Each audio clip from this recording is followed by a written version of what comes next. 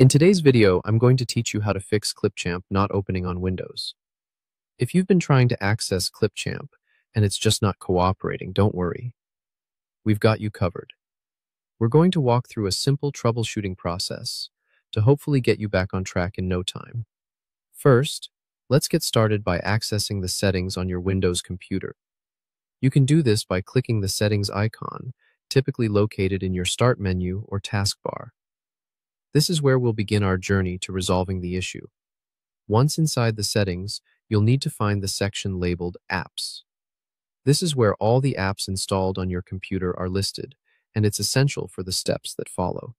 Now that you're inside the Apps section, there's a handy search bar at the top.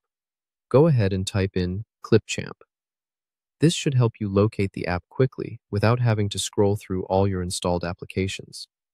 Once you've found Clipchamp in the list, click on it to bring up its options.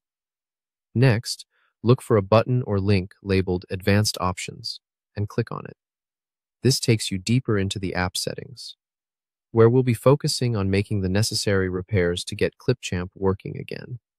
Inside Advanced Options, scroll down until you see a section that offers you the choice to Repair. Click on the Repair button. This option essentially instructs Windows to attempt to fix any issues that may be preventing Clipchamp from opening correctly.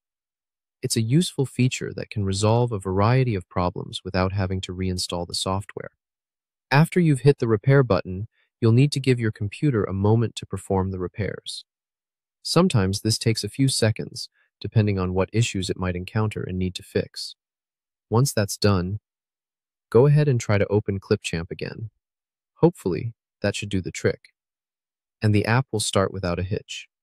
As a final note, if Clipchamp still doesn't open after following these steps, you might want to consider restarting your computer and attempting these instructions again. Sometimes a restart is all that's needed to solidify the repair changes. Alternatively, you may need to reach out to Clipchamp support for further assistance if the issue persists. And that's it.